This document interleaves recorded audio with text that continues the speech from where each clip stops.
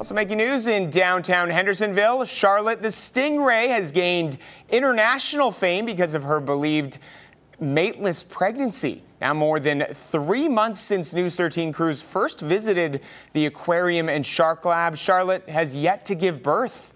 News 13's Justin Berger explains why.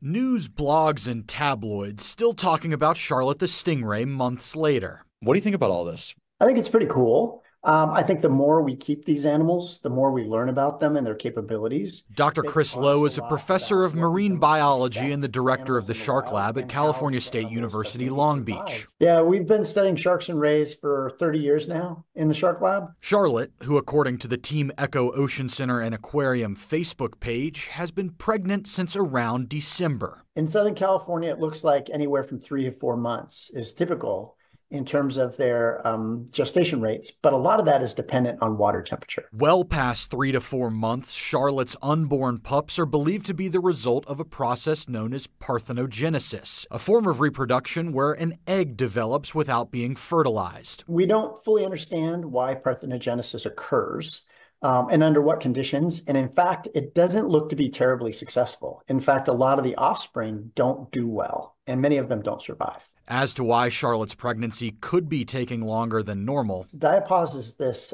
temporary stop of development. And it turns out that in rays, this is somewhat common. So if the female is stressed, if she's nutritionally underweight, she might actually put her embryos on pause. Lowe says there are a handful of labs capable of measuring Charlotte's stress hormones via a blood sample, similar to how stress is monitored in humans. Or it could be even that the embryos are not surviving or have died, and she's reabsorbing them to take those nutrients in.